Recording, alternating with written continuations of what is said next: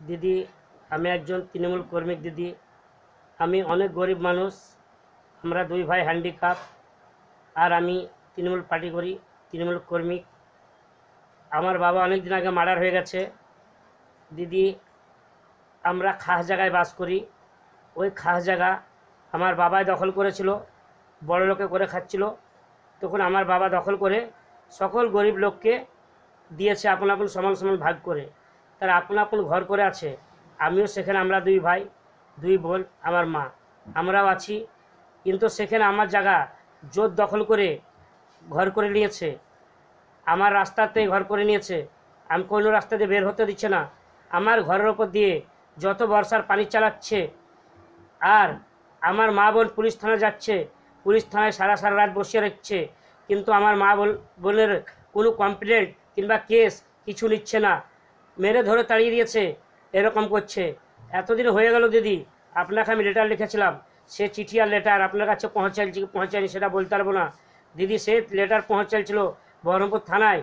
বহরমপুরের থানা আমাদেরকে ডেকে, ওদেরকে ডেকে আমাদেরকে উল্টো চাপ দিচ্ছে।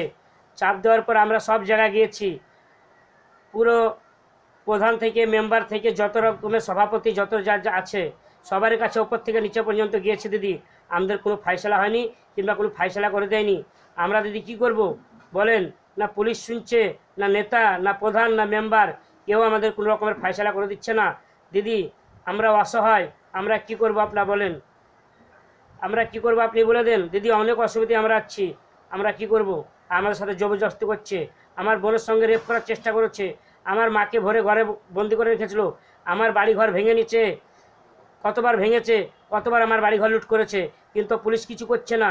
পুলিশ বলছে ক্যাম্পে যান, ক্যাম্প বলছে থানায় যান, থানায় আসছি তখন বলছে ক্যাম্পে বলে দিয়েছি, ক্যাম্পে আসছি তখন বলছে থানা থেকে আমাদের ফোন করেনি। আমরা কি করব? তোমরা বাড়ি ঘর ছেড়ে চলে যাও, আমরা কিছু করতে পারবো না। আর যারা করছে তারা গুন্ডা মস্তান, তারা হায়ার যায়, মার্ডার করে, চোর, সেই সব লোকে আমাদেরকে জ্বালাচ্ছে। আর সেই লোকের পুলিশের সাথ দিচ্ছে দিদি। আমরা কি করব? কোথায় যাব? এটা আপনি বলে দেন। আপনার কাছে অনুরোধ করে বলছি, আপনার হাত পা ধরে বলছি যে আমাদেরকে ন্যায় বিচার দেন। আপনি যে বিচার করবেন সে বিচার আপনারা মেনে নেব দিদি। আপনি একবার আসেন, আমার বাড়িঘর দেখে যান, আপনার লোক পাঠান, বাড়িঘর ইনকোয়ারি করতে পাঠান। একবার না 6-7 বার আমার ইনকোয়ারি হয়েছে আমার খাস জায়গার। আমাকে পাট্টা দেয়নি, আমাকে পাট্টা দিচ্ছে না অফিস, আর অফিসে কোনো কথা শুনছে না। আর আমাদের ওখানকার লোকের সব হতে দিচ্ছে না পাট্টা। আমার কি করব দিদি? সব লোকের পাট্টা হয়ে গেছে, আমার হতে দিচ্ছে না।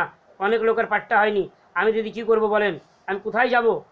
আপনাকে অনুরোধ করে বলছি দিদি, আমার এই মেসেজ আপনার কাছে যদি পৌঁছায়, আমার ইনকোয়ারি করেন দিদি, আমার লোককে জিজ্ঞাসা করেন, আমার গ্রামে এসে আমার বাড়িঘর দেখে যান। আমি গরিব মানুষ, চালা বাড়িতে বাস করি দিদি। আমার জায়গা সব দখল করে নিচ্ছে, আমি কি করব? কোথায় যাব? না আমরা মারামারি করতে পারবো, না কি করতে পারবো দিদি? আমরা কেসে আমরা যেতে চাই না, আমরা হ্যান্ডিক্যাপ মানুষ, ছোটো সাইজের লোক, আমরা কোনো পুলিশ কেস হতে চাই না, পুলিশ কেসে আমরা যেতে চাই না দিদি। আপনাকে অনুরোধ করে বলছি দিদি, আমাদেরকে বাঁচিয়ে নেন দিদি, আমাদেরকে বাঁচিয়ে নেন।